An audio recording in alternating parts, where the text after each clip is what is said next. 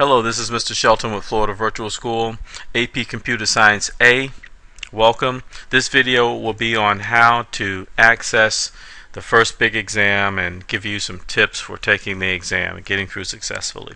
So the things that you've taken up until now in modules 2 and 3 have been more like quizzes, very short and to the point.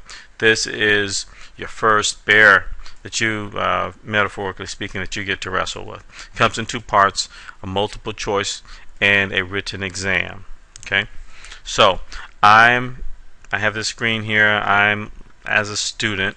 Okay, so this should all look familiar to you.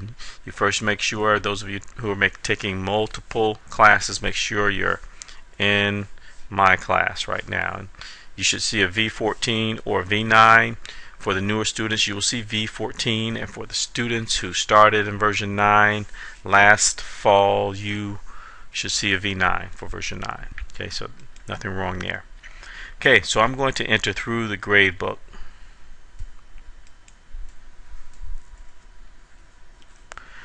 I'm going to scroll down to my first exam, and this is no place to fiddle around, because if you open this by mistake, you have to take it.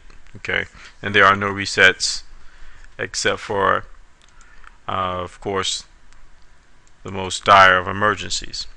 So I have part 1 open already because I was practicing before I hit the record button. I'm going to start with part 2 and come back over to part 1. I'm hoping part 2 prompts me for a password, so you get to see that in action. So here is part 2. It warns you that you're about to take a time exam. It tells you how long you have. It gives you far more time for the written than it does for the multiple choice. Okay, so we're going to enter the exam. Once you enter the exam, once you press this button, that's your point of no return.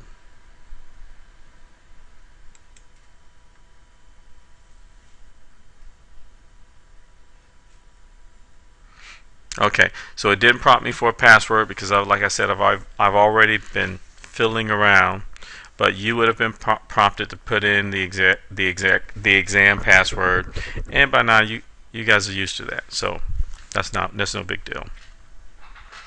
All right, part 2 is the written. Okay, I'm going to just give you a glimpse of one of the questions. The chances of you having the same question is small. We have a great big database of questions and you will take a shuffled version of those questions. So don't just like knock yourself out over this question and spend days on it, and then you take the test and you realize that it's not on the test. Okay, so question 1 gives you a scenario, a little bit, quite a bit of scenario there, right? And then it gives you a text box to type into, and that's where you're going to place your code. Okay, so I just want to give you a few tips, okay, for this written portion, and just only take a couple minutes. Okay, this is the questions are worded in a way where we build a rubric. So the question is going to ask for something very specific, and with the longer questions like the one that you've seen, there's going to be about maybe 2 to 3 places for you to get points, and we're going to let you know and tell you what all needs to be in the code that you write. Okay, we're looking for things that are specific. Okay, and there will be times where a question, an item will ask you to write the entire code, and there are times when the item will ask you to write a section of code. So read very carefully. Oftentimes I have kids who get some point deductions because it asks to write the whole code and they wrote a segment of code. Okay, so I don't want that to happen to you. So as long as you're reading carefully and you give what is asked for, you have very good chance of making a high score. Okay, all right, so the written part The written portion contain four items for the written part. You need a long time to do it, so take your time and score high. Okay, let's jump over to part 1 of the exam.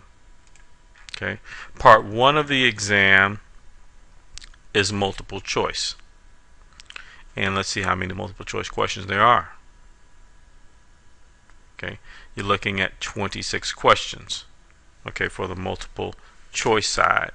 And like the other side, we have a big database of these, and so we shuffle them up. You know, you're taking 26 questions. We have, guess what? We have written about 250 questions that I know of. So, you know, well, you have a small chance of taking the same test twice. But anyway, you can do those odds on your own. These questions are analytical in nature, okay? And you need to have your process elimination tool in your toolbox when you're taking this exam, because you will, you know, undoubtedly run across a question or two that will be tough, okay? And being able to eliminate two of the distractors, we call them distractors, two of the choices, right, puts you at about a 50-50 chance, okay, on the other two. Alright, if there are 4 choices total. So make sure you have that tool with you. Okay, that's the tool you need to strengthen all test takers. But you're looking at an analytical situation. Sometimes we'll give you code and ask you to analyze it. You know, other times we'll ask you if something is correct. All right, and what's incorrect. You know, all kinds of little multiple choice questions. Now, you have 2 pieces of the curriculum. You have the Florida virtual curriculum where you're writing code, right, and submitting to me, and we send you over to EIMAX sometimes, right, and you do labs there, and there's a lot of information over there. Well, the multiple choice portion of this exam, a large part of that is written out of the EIMAX materials. So it's almost like, you know, one portion of the curriculum serves the code writing, and the other portion serves a lot of the scenarios and multiple choice type stuff. Okay, and EIMAX has been so tested all the way around the world, right, by how many thousands of students. The curriculum is solid, so we feel very comfortable writing questions based on the information that is in EIMAX. Okay, if your proctor allows you, if you're taking this through a high school, you have to go through local rules, okay, at your high school. I do not mind you having one resource up while you take the multiple choice part of the exam, the EIMAX. I don't mind you having that up while you do that, okay? Because you won't find any literal answers in there anyway. You know, this stuff is application. We're going to give you a scenario and, you know, actually you to apply the concept. So if there is something that you need to look up quickly, okay, I don't have a problem with that, because these questions are, many of them, very high level written, and you're going to have to take that concept and apply it, okay, and you're going to have to analyze. Okay, so that's basically the type of test you're taking. Process of elimination. Okay,